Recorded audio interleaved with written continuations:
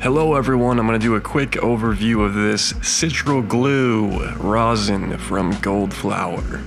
So this is 90U live rosin batter, 7.26% terpenes, 80% THC. And the first thing you'll notice is this is a bit dry. It definitely doesn't have a terp pool or anything. It's a bit dry, but it does have a nice stanky smell. This is a little excerpt from their website. It says it's a wet batter. Well, that doesn't seem to be the case here, but it does have a nice dank smell, good effects for daytime, definitely sativa leaning, but I would say it's more hybrid because this stuff just kind of makes you want to stare at the wall, and not really a active sativa strain, but that is okay. It's a very nice head effect.